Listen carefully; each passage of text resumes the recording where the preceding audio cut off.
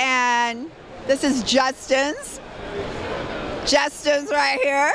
And I'm actually standing with Justin. This is the guy behind the company, and I've had the pleasure of following this company for years now because I was very interested in it because you guys came out with an organic peanut butter cup that I had been dreaming of for years.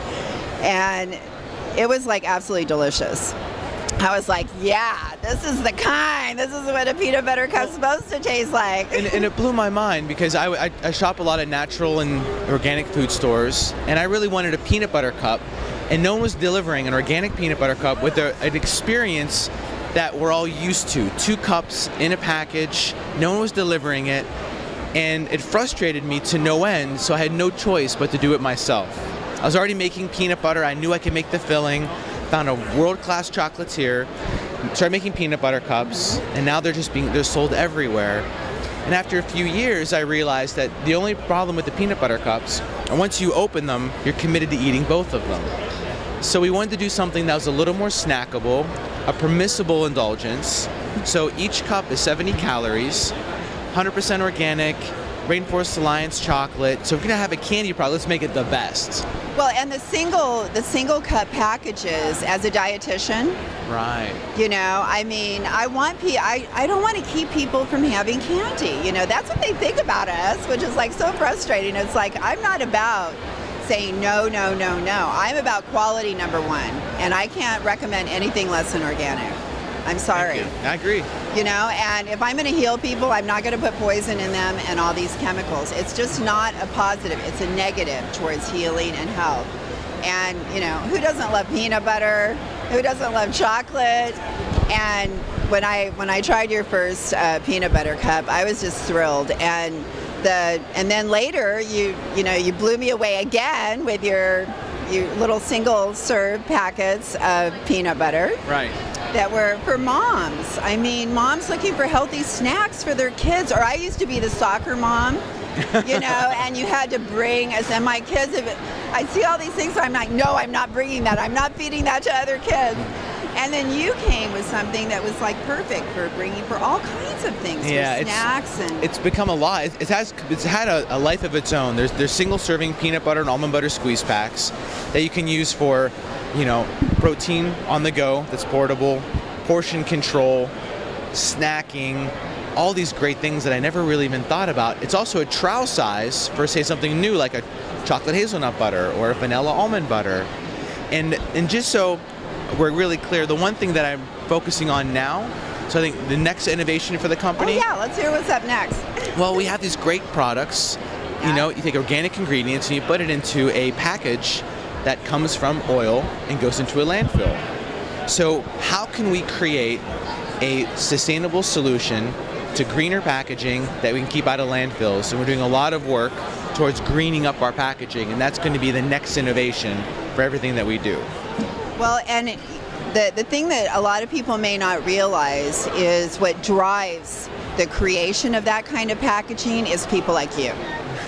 Because, you know, if there's not someone that's demanding it, then it doesn't push the creating of that type of packaging. People just keep going the status quo. Right.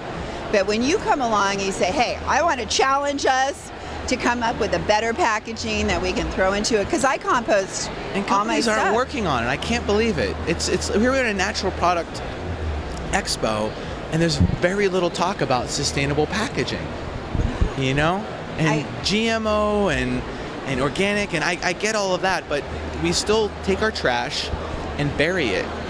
It's very archaic. It's a broken system.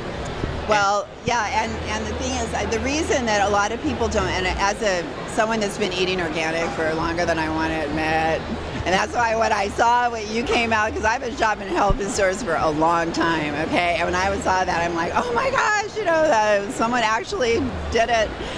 And what happened, it's almost like you go through different levels of awareness. And when you start to get educated on, first of all, there's so many people that are in that pre-contemplation phase that haven't even really thought about organic or why they should be eating it. Then they kind of get into contemplation and they're like, oh yeah, I'm starting to hear about it. Maybe I should try that. And then they get into the action phase where they actually start eating it. And then you kind of go into this other higher level. Oh, how can we do this even better? And that's really what you're doing, you know, because you're one of those kind of people that just keeps thinking about, how can I do it better? What new thing can I create? You just can't stop it, you know? Right. It's like you're a creative person. And also, like for any young company, the first 5 to 10 years are survival. Oh yeah, right? I saw it in your face too. And so how do we just get into grocery stores? How do we get consumers to love it? And once you've kind of survived, now it's okay, what is our responsibility to the consumer and our environment to do things even better? You know, and you know, I don't think you should do whatever it takes to get there, but we've done the best that we can. Now we can be better. Well, and you know, like I said, I remember when you were first starting off, and it's been great following your career. But one of the things I learned, because I like to think that I kind of see, you know, people how they are, and one of the things I actually liked about you is the seriousness that you had. Because I thought that guy is like really serious because he cares about his business and he wants to succeed. And then this year, it's like I can just see in your face that you're actually having fun now.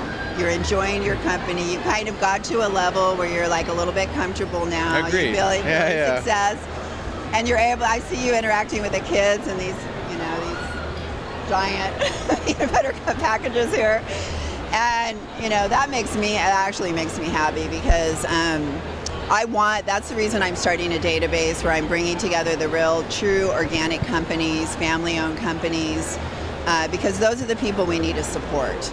Those are the people that have their heart in it. And that's what I always saw in you, that you had your heart in it. Otherwise, you wouldn't be that serious about making it happen. Right. It's a borderline. I think really successful entrepreneurs are obsessed and passionate. And Exactly. they're kind of one and the same.